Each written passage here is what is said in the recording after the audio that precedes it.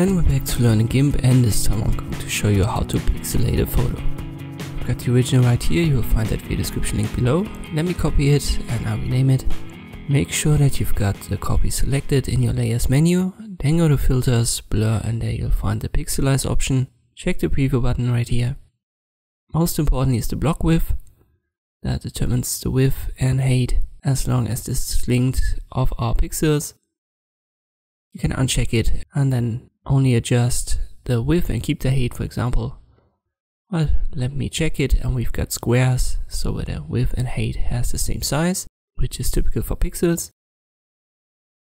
There's also an offset for the X and Y axis, so that sets off these pixels a little bit, top down or left to right.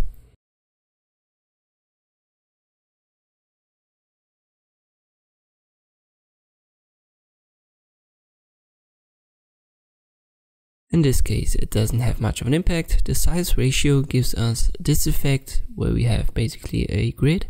For the most part, you want to keep it at 1.0 for each, but if you don't, you will have a background and you can change the background color for it right here. For example, let me set it to red.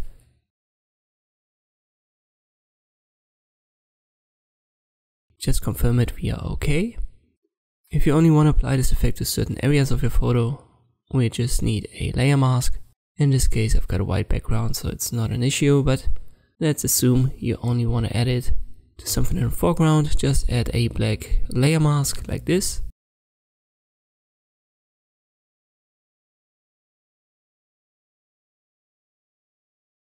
Make sure that it's active and then use the brush tool. It's right here. You can also press P for that. Use a white foreground color. And as I've said, make sure that you've got the layer active and paint on it and not the photo itself.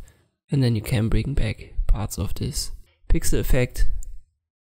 And if you want to get rid of parts, just use a black foreground color, paint on your layer mask again.